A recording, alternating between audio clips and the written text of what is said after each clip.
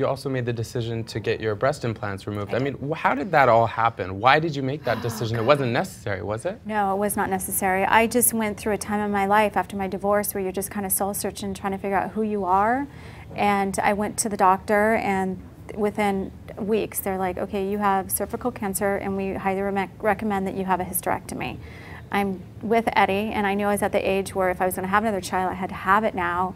And if not, you know, then I would do the hysterectomy. And I told them, I'm really not sure. Is there another option? They said, well, we can do an aggressive treatment where they went and just kind of took everything out. But with that treatment, you probably would never be able to have kids again. You'd be able to get pregnant, but you couldn't hold, you know, carry the baby.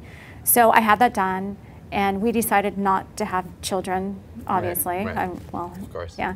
And then shortly after that, because when you go in for your yearly, you have to go have a mammogram. So I waited like a month, pushing it off, went and had my mammogram. They're like, okay, you have lumps in your breasts that need to be biopsied.